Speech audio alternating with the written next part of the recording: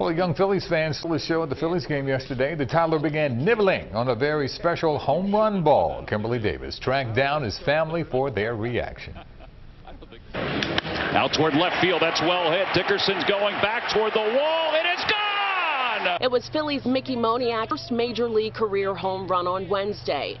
But it was one-year-old Eddie Sharkey who stole the show. You can't put it in your mouth. Well, you can. Well, you can. But you shouldn't. But I don't think they understand. Northeast resident Mike Sharkey originally caught that home run ball. He gave it to his son Mikey, and because Mikey is such a great big brother, he handed the ball to Eddie. Eddie did what most one-year-olds would do. He proceeded to put it in his mouth, but you could see Mom trying to prevent that. I tried to get it away from him as soon as I saw it going towards his mouth, so hopefully it didn't even get to his mouth.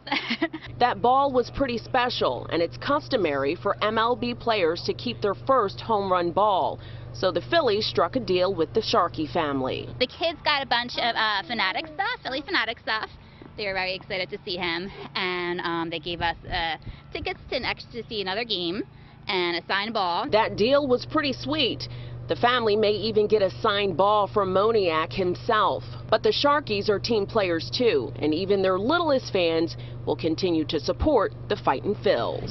Well, Daddy!